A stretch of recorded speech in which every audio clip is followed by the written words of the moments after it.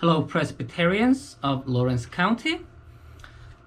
So today is the Palm Sunday, and it's the beginning of the Holy Week. And for this week, I'm going to do the online devotional with you. I'm going to use this book these days, and it is published by the Presbyterian Church of USA. And the address is 100 Witherspoon Street, Louisville, Kentucky, which is exactly the same address of the PCUSA headquarters.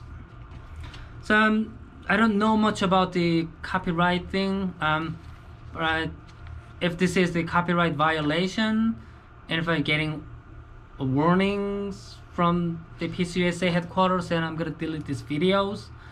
But I hope not, because this book is published by the PCUSA and for the Presbyterians, and I'm a Presbyterian pastor and we are Presbyterians.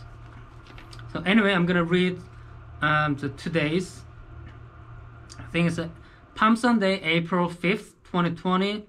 The scripture is from Philippians chapter 2 verses 5 through 11. So please go ahead and pause this video and read the scriptures. Philippians chapter 2 verses 5 through 11.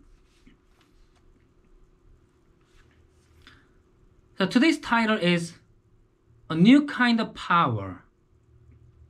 So today is Palm Sunday, a day of joy and triumph, and a day of deep tension and fearful anticipation. Palm Sunday begins the most important week of the Christian calendar, Holy Week.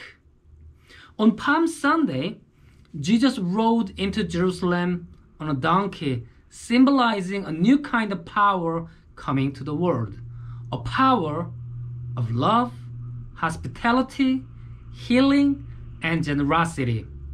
It is a power that does not exploit or hurt others.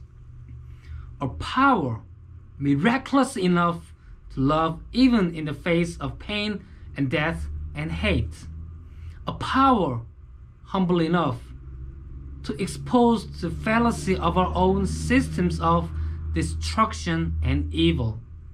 It is a power made incarnate in Jesus. Let us pray. Dear Jesus, thank you for loving us so much as to ride into Jerusalem that fateful day. Help us to follow you. Amen. Thank you and see you tomorrow.